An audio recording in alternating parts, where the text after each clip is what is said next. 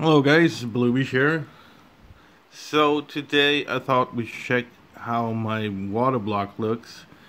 I've been watching some YouTube videos, among other things, and forums, and people say they haven't had problems with corrosion in their blocks.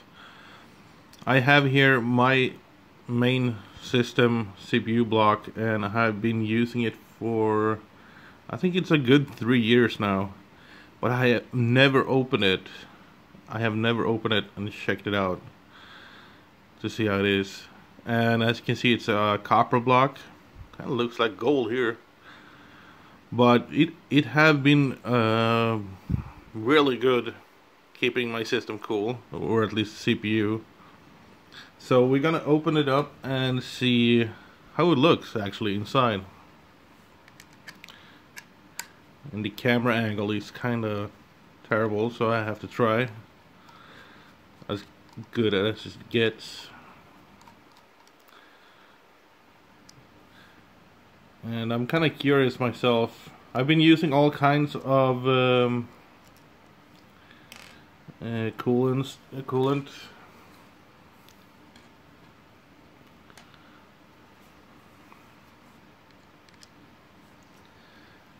All from only distilled water in the beginning, and different kinds of mayhems, both pastel and aurora.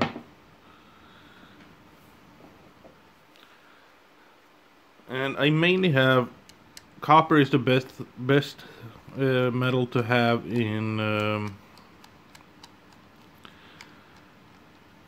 water cooling loops, because it doesn't corrode as much. But the problem is when you mix metals, kind of like nickel plating and also aluminium, for example. So yeah, there are some people that have had massive problems with their water blocks, and I can give you some examples here.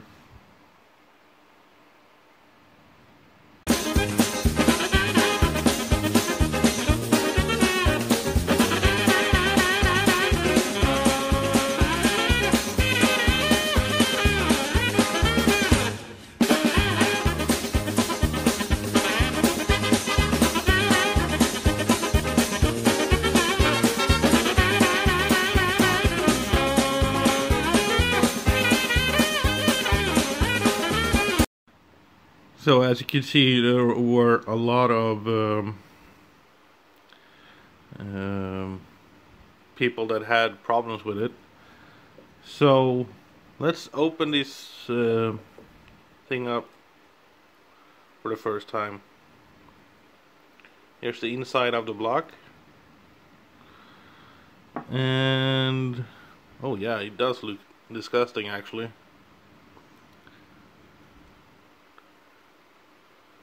And I would assume it doesn't look like it's rust actually. Looks more like it's what do you call it? Like the particles from all the mayhem fluids. Yeah, I guess I have to clean this up and check closer.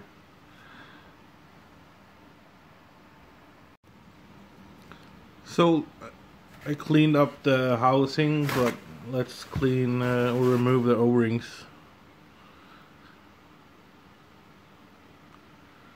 They're a bit dirty, yeah.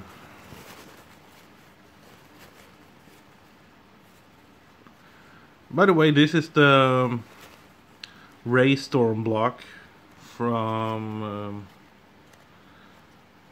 oh man, XSPC.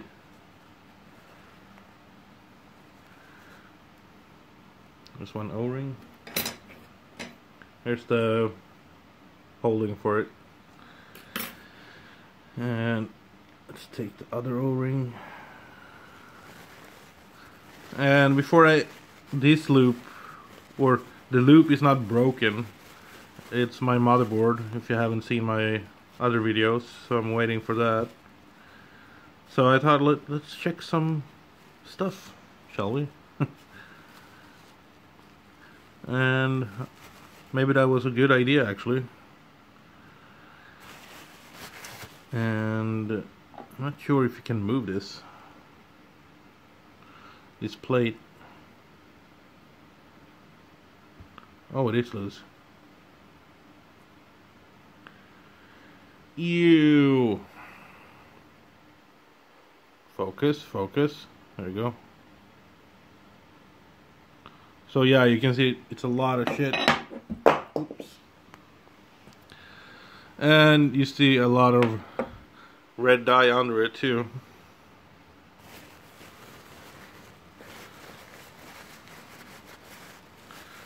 I'm just using some regular hand towel papers to clean it up. Well, the worst of it.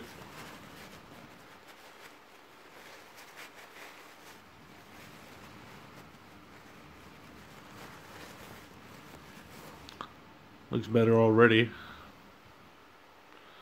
Still a bit here.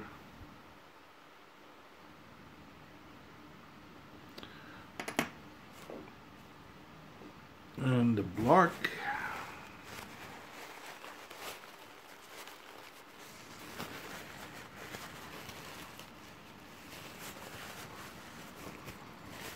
Yeah, I think I need to clean that with... Oh, look at that. I could just put my finger on it and pull it off.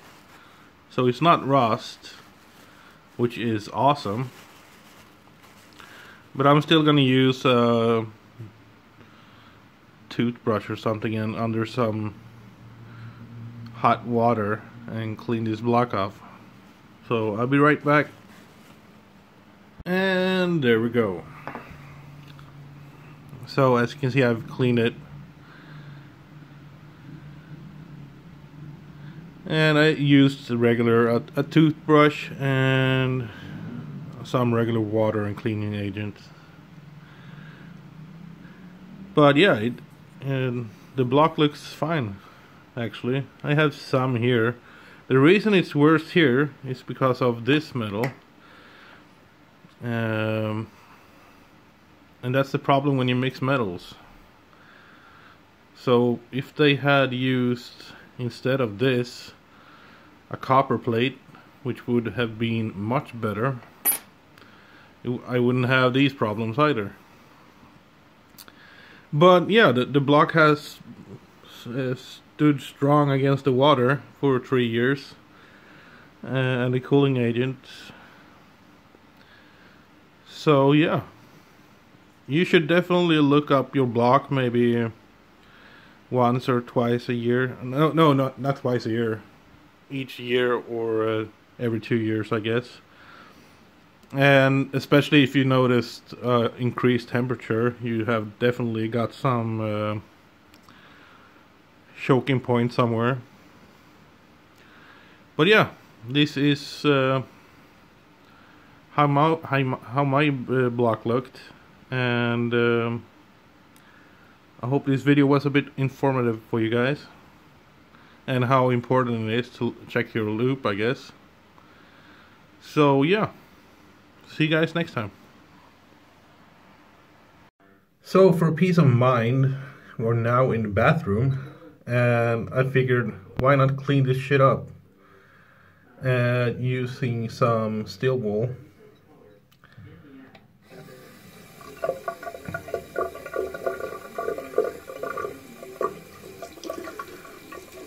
Just to make it super clean for the next time. Should be abrasive enough to get that rust off.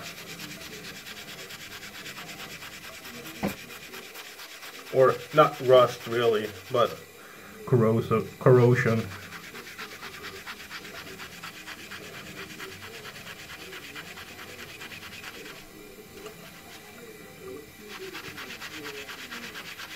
And when it comes to copper, it's usually always a clean metal in water cooling loops. So it's no problem doing this because you have open copper. It's not coated with anything. So clean copper is always good in general. And this will at least give me some peace of mind.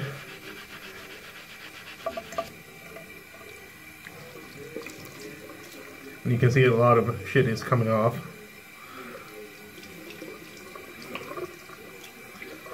Do not do it on the backside, by the way. It should be smoother. It's fine for the cooling area. So as you can see, it's a lot cleaner already. This side is clean.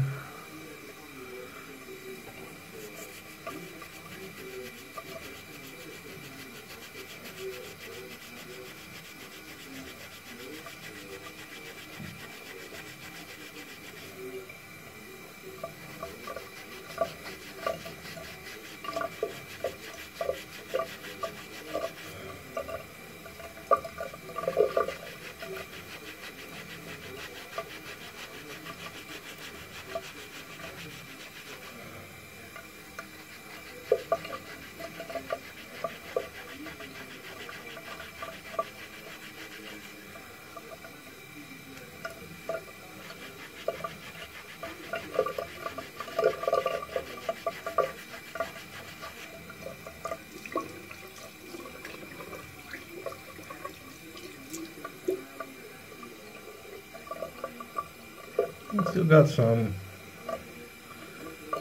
Just check so it's smooth around where the O-ring should be. Just to be sure it's gonna be tight when you have fluid in it and the O-ring seals good. So I guess it's okay to clean around that area as well, just to be safe. It's probably not needed, but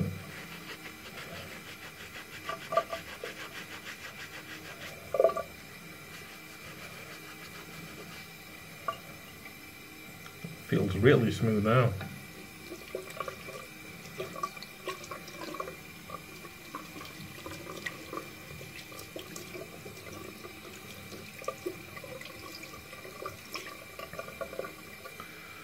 So as you can see, backside is still shiny, and this side looks really awesome now. So yeah, I just wanted to add this in the video to show how well you can